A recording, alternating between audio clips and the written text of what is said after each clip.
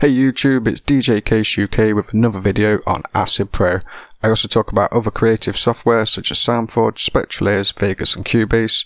So if you enjoyed that sort of content on making music, before we get started, make sure you hit subscribe to get more content like this. Give the video a like, share the video to help more people find the content, and if you're already subscribed, thanks very much. As you can see, I'll no longer be appearing in these videos to make the recording much easier, but you can follow the mouse on screen and I'll put a picture of a cat in the corner for you to help guide you through this video. If you don't subscribe, I might not be able to feed the cat, so make sure you have clicked the button and share the video with literally everyone. With that being said, let's get into this video. So in this video, I thought it would be good to show you how effects chains works, because I can see loads of you asking about that in the Facebook group. So today I'm going to be covering for you how to add effects chains, what effects chains are, how effects chains work, what effects you can add, how many effects you can use, and then I'll show you a live demonstration using effects chains.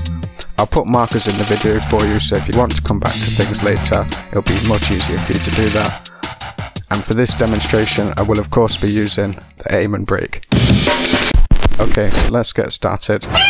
So I have a little project going here, and you can see here I have an audio track with my aim and break, and I have a MIDI track which has been assigned to a piano instrument, and I've drawn some chords in there.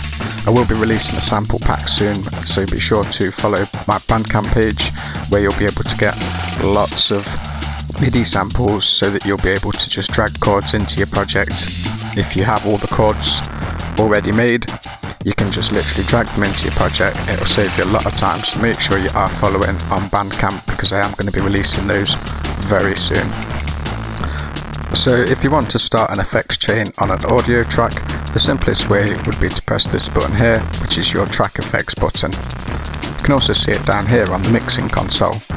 And if you want to start an effects chain on a MIDI track or an instrument, as you can see, MIDI tracks don't have an effects button. So you can assign the effects to a synth instrument instead down here in the mixing console. I'll show you how you can set up effects buttons in another video so that you can do things such as side chaining. For this video I just want to keep it pretty simple and show you the basics. So what is an effects chain and how do they work? For an example then, I'll use the audio track and I will just add a effects. So I'll click the button and it brings up this window here, and I'm going to select a track EQ. Click this button, add, and that's now started the effects chain. So I'm going to click OK, and now I have the track EQ in my audio plugin window. So I'm just going to play the track as it is to start with.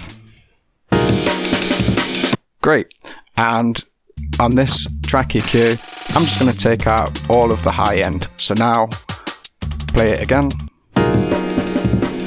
It's taken out a lot of this high end. So you can then add another effects, and that is what an effects chain is. It's basically a string of effects lined up together. You can see now once I've started an effects chain, it also has a button to add more effects inside the audio plugin window. You can also mute these on and off by ticking these. Take one out and see how that sounds, just click the tick here.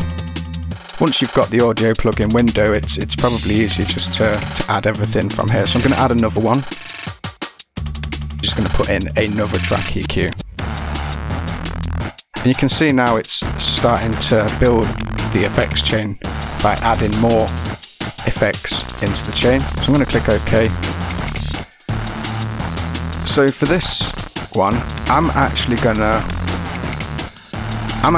boost the levels back up. So on this one we've taken it down, and then on this one we've built it back up. And because this is playing in a chain, it's going to do these in order. So first of all it's going to take it off, then in the second one it's going to bring it back. So now when we play it, it's pretty much going to sound how it was when it started. Let's see.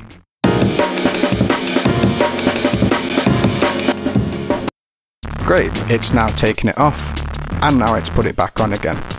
And that is the basics of an effects chain and how they work. So what kind of effects can you add? Well, in Acid Pro you have all of these that come with the installation, I might have a few extra ones showing here because I also have SoundForge installed on my computer, and that comes with some effects as well, but these are the ones that you get with Acid Pro and with the software.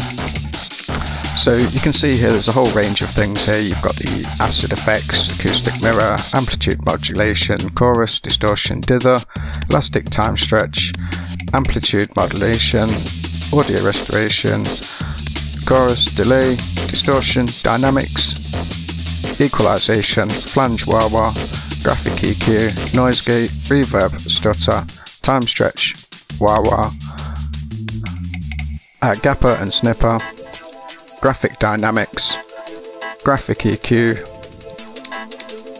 multiband dynamics, multi-tap delay, noise gate, pan, graphic EQ, parametric EQ, pitch shift, renaissance filter, reverb, simple delay, smooth enhance, time stretch, track compressor, track EQ, track noise gate, vibrato, volume, Sony Wavehammer, and the Wavehammer surround sound. Also, if you install any plugins that are effects or tools that you can assign, they will also show up here inside your plugin menu, and you can just select them. I'll show you in another video how you can install extra plugins and effects and give you some recommendations of extra tools to add into your Acid Pro. And now I'll just show you how many effects you can add in. So we've already got 2 in here, and this is where Acid Pro is really good. You can literally add quite a few in here, so we've got 2 in here already, and I'm just going to keep adding these and just see how many effects we can add in.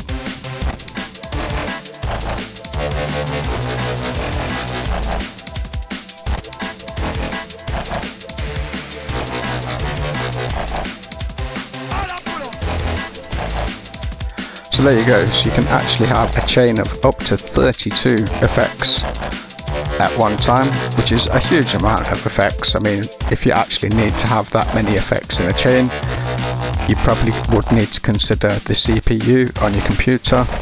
Obviously there is a chance of crashes if you are trying to run more than you can handle. If you are needing to use this many effects, you're probably doing something wrong. It's about using the right effects at the right time, and to have this many in a chain is very unlikely that in a normal situation. You know, you might want to add a bit of reverb and a little bit of EQ, and then maybe a bit of compression, but you're probably not going to want to add this many. But it's very good that you can, as long as your computer can handle it. I tend to use my task manager so that I can see the performance of my computer, and I like to just keep an eye on this to make sure that I'm not overusing the computer. That's completely optional, but of course it is good to keep an eye on what your computer can handle, because you always have a chance of crashing if you are trying to run too much at the same time. But let's say I want to swap the order of the chain. So what I could actually do is I could left click and hold down this track EQ, and I can just drag that across. Great. So there you go, that's really how you use effects chains and what they're used for.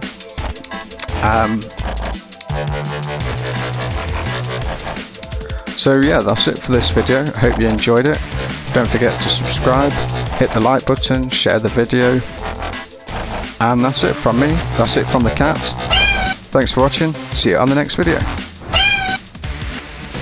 Also, if you would like to raise money for cat food, there'll be a link in the description, and of course if you do support this, that does also help me and help my channel, and it'll help the cat as well.